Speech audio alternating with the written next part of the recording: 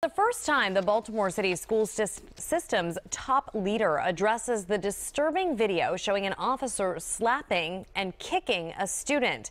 Mary is live in the newsroom with what he said. Mary? Well, Jess, it's been 1 week since that video, which was taken inside of the Reach Partnership School, went viral.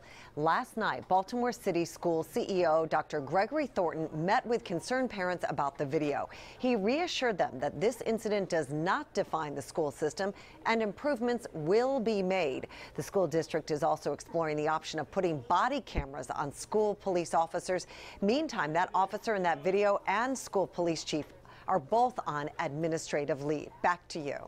Mary, thank you. The Baltimore City Police Department is assisting school police with the criminal investigation.